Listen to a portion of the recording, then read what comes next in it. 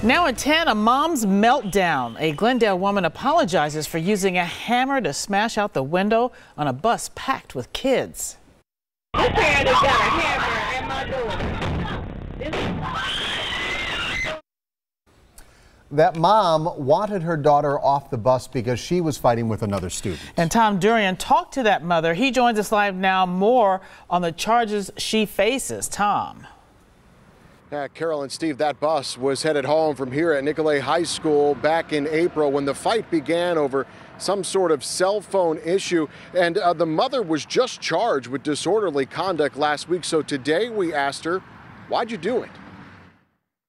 The terrifying ride home starts when the fight breaks out in the back of the bus. The criminal complaint says it was over a cracked smartphone screen. At some point, one of the students in the fight called her mom to pick her up, and that's where the chaos begins. This parent has got a hammer at my door. The bus driver told police the suspect, Megan Gumbis, tried to stop the bus several times by cutting it off with her car, before then using a hammer to hit the door and hood of the bus. The driver was able to get around Gumbis' car and then drove off. At this point, several kids were screaming to get off the bus. I cannot let nobody off this bus. I can't let nobody off this bus. Gumbis was back, this time cutting off the bus and forcing the driver to stop. You're doing too much. At one point on the inside, the woman's daughter can be seen using a broom to hit the bus window.